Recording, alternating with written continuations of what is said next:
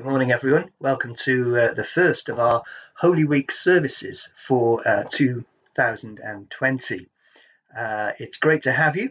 It's very unusual circumstances in which we are bringing you these services, but we hope that over the coming week, as we follow through John's account of some of the key events in the last week of Jesus' life, that even though we're not together physically, that as we meet together online, that we may still experience God speaking to us and God's presence with us at this important time of the year. Yesterday in our worship, we focused on Jesus' entry into Jerusalem on what we now know as Palm Sunday. We're going to pick up the story in the second half of chapter 12 this morning, and we're going to look at what happened the day after those events in Jerusalem on that day. So let me read to you from John chapter 12 and verses 20 through to 33.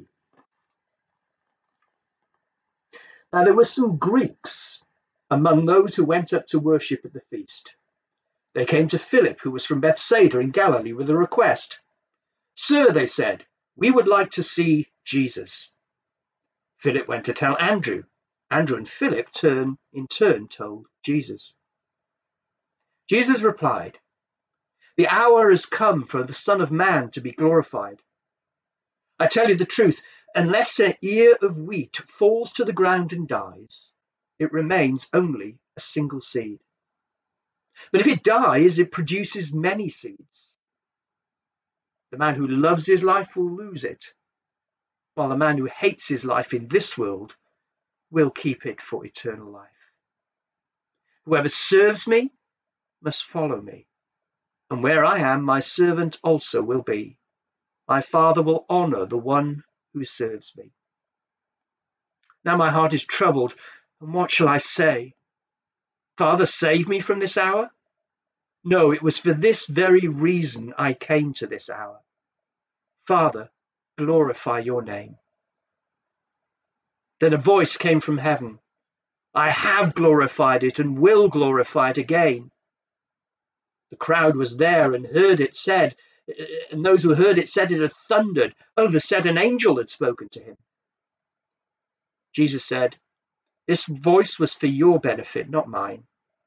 Now is the time for judgment on this world. Now the prince of this world will be driven out.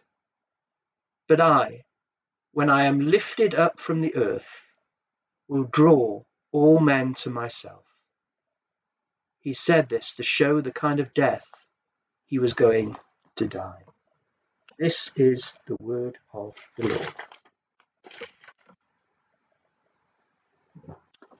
Lord.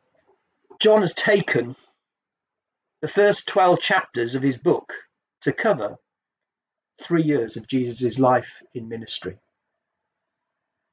Now, at the halfway point of the gospel, he's going to take the rest of the gospel to cover just 1 week of Jesus' life. That says something, doesn't it, about the importance of this week and the events which we remember in them.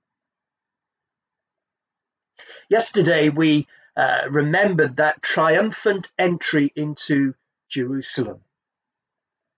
We remembered the noise and the colour, the singing, the calling out, the waving of palm branches, the excitement of that day as Jesus was apparently welcomed into Jerusalem. Now we come to the morning after the night before. We all know what it's like to feel a sense of anticlimax in life. The morning after the night before. The morning after the great celebration. The morning after the fantastic victory parade. For some of us, we might relate to it in terms of real life events. The morning after our favourite team won the cup. The morning after the wedding of a friend or a family member. The morning after exams are finished. The morning after passing an exam, the morning after, all sorts of things. And after the celebration, often there is a sense of anticlimax. And as the disciples woke up on that Monday morning, maybe for them there was a sense of anticlimax.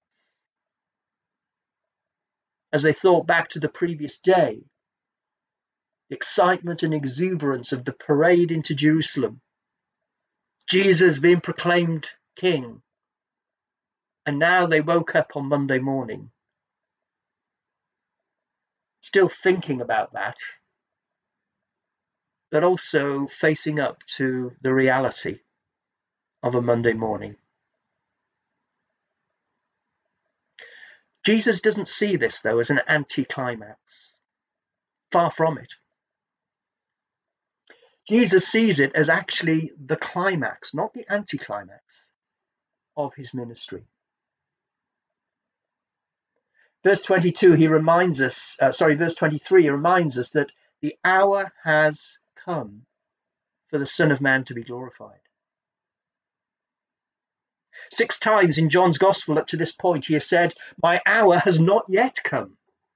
The hour of my glorification has not yet come." But now, in verse 22, he says, "The hour of my glorification has come." The hour of his glorification wasn't his entry into Jerusalem. It wasn't that triumphant reception that he received. Jesus doesn't say, "Yesterday the hour of my glory came." He says, "Now the hour of my glory has come."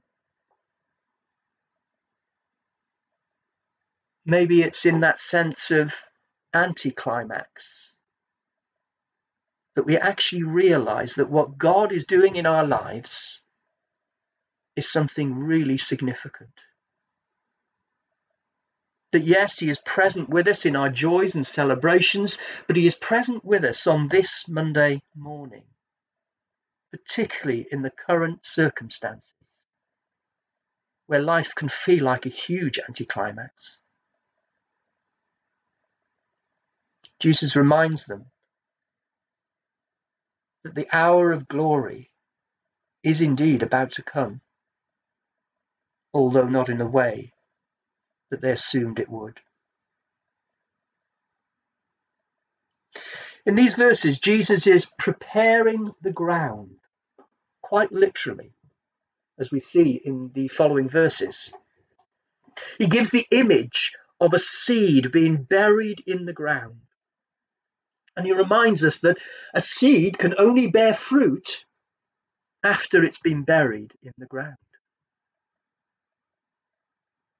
The seed brings forth fruit from being buried in the ground.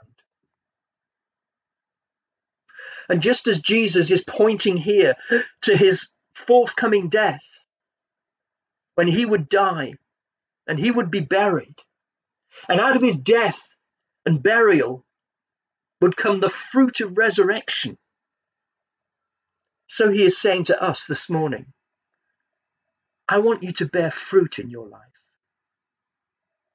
But to bear fruit in your life, you have to first of all be dead and buried.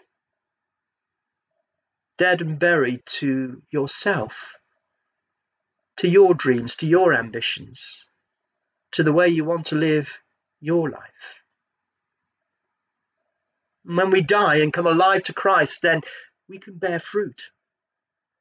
That fruit of the Spirit that is such a big theme in the New Testament. But Jesus says for our lives to bear fruit, we must first of all die and be buried. Just as he was going to experience, he invites us to follow in the same way. And then he changes the image.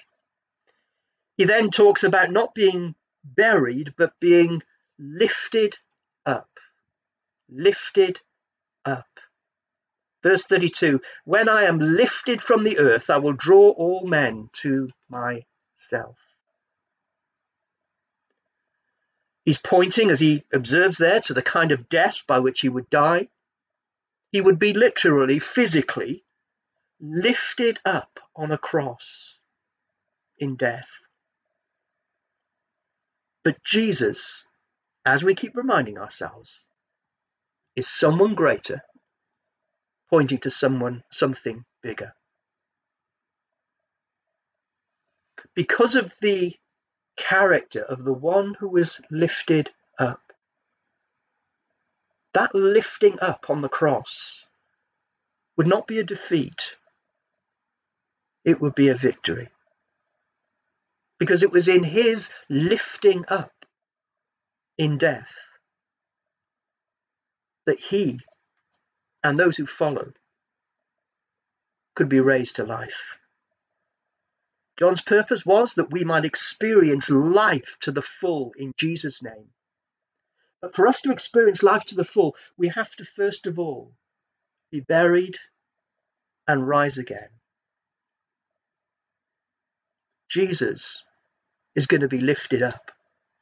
The hour for that physical event is fast drawing near.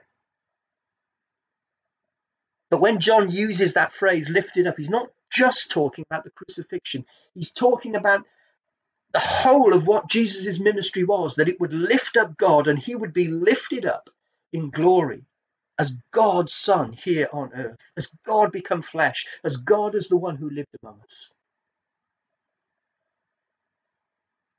I'm going to say something that might sound heretical when I say it first.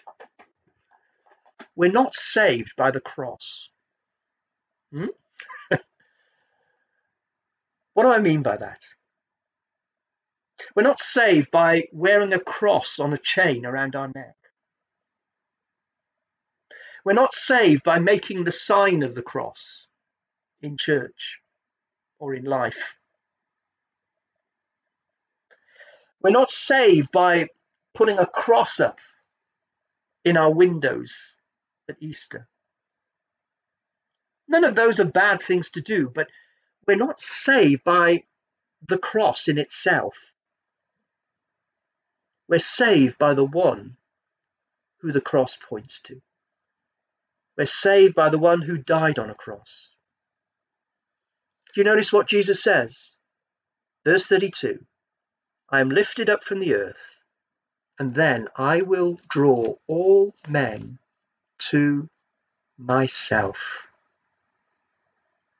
We are saved by being drawn to Jesus himself. We're not saved by the cross as an object. We're saved by the one who died on the cross. The cross is a symbol of death, a symbol of a cruel method of execution. But we are saved by the one who died on the cross. That is why his death on the cross was his hour of glory. As we walk the journey towards his hour of glory this week in our services, may we look to the cross, yes, but may we above all else look to the one who died on the cross. The one who wants to draw us to himself this week. The one who wants to draw us to himself to receive his salvation. The one who wants to draw us to himself that we might receive this life to the full. The one who wants to draw us to himself that we may go deeper in relationship with him.